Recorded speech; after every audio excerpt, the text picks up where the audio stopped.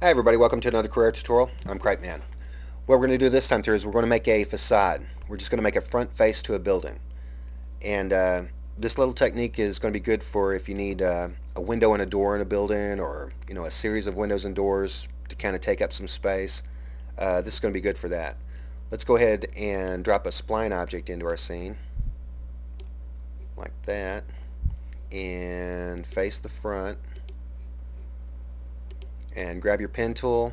Oh, before you do anything, push Command J and make sure your snap 2 is turned on. This is really going to help you in this thing. Anytime you're making any any making buildings or any kind of precise shape, keep your snap 2 turned on. It might be a good idea to turn it on in your preferences and just have it on every time. Push OK. Let's grab a pen and let's start making our building. Start at the bottom, go up, go to the right, go down, left, up, left, down, left, up, left, down, left, and now you have a front face to a building. Let's drag these over a little bit. Let's drag these over a little bit. Go there, drag this over here.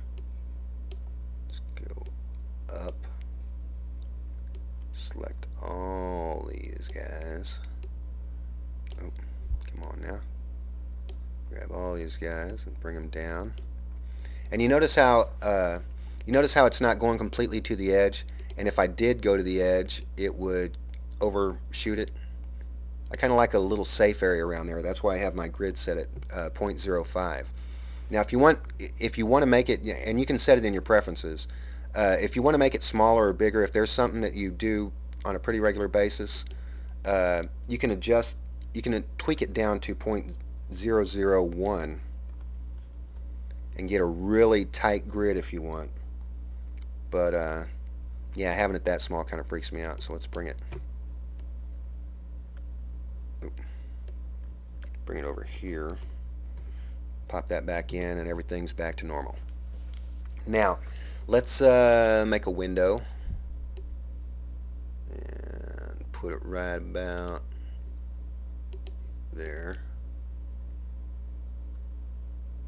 Gotta play with these too much. Let's go ahead and copy, paste, and paste again. So we can have 3 windows of all this of the exact same size. Let's bring this over just a little bit more. You can get it all the way to the edge there. See how you can do that? Now let's go ahead and push Command A to make sure everything's selected.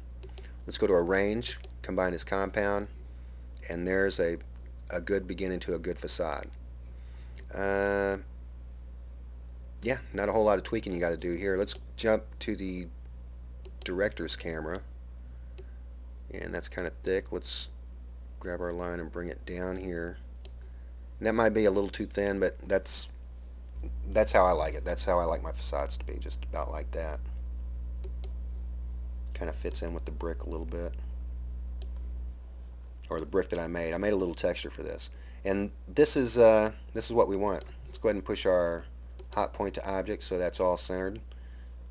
You can even bring that down if you want to, but I have a plane that I want to bring in here.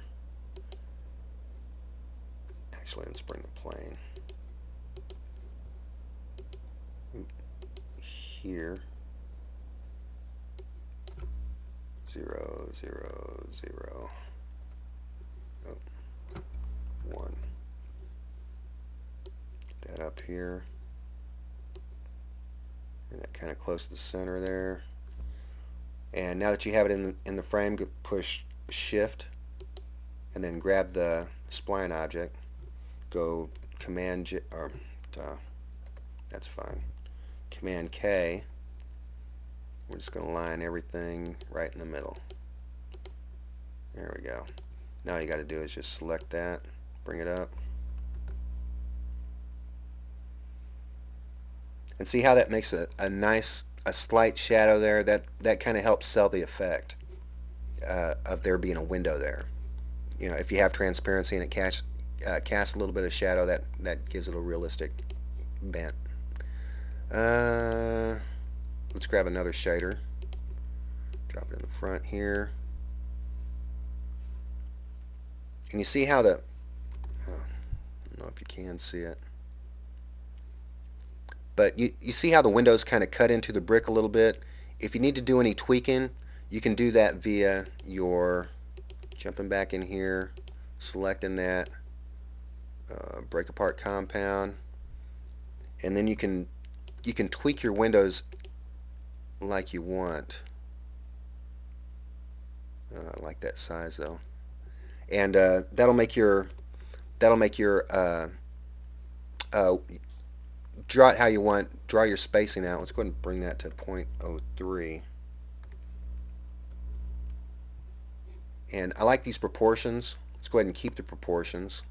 You can check or uncheck this. I have mine checked. And I want the width to be 2.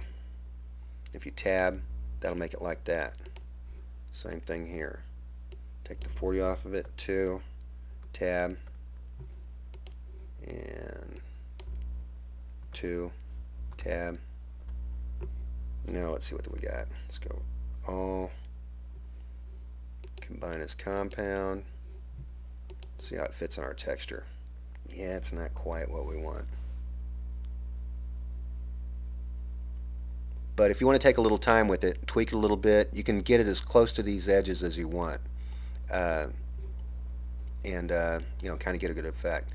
Now, this is a good front face to a building. Something you want to do is you want to add geometry to it. You want to add geometric shapes to kind of show that that it's a building, that you know it was made to specific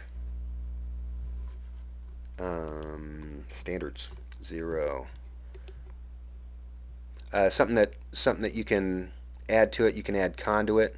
You can add a meter. Yeah, it's a little thick. Tweak that down. You can add ledges. Duplicate.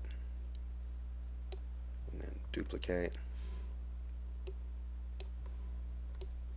It's a little bit off, but that'll fly just to show you what the idea is about.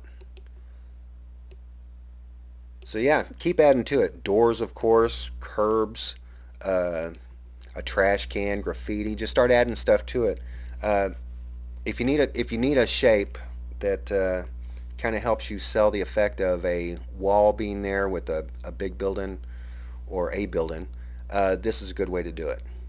So check it out, play around with it, get what you want to get with it, and put it in your scene and knock people out with it.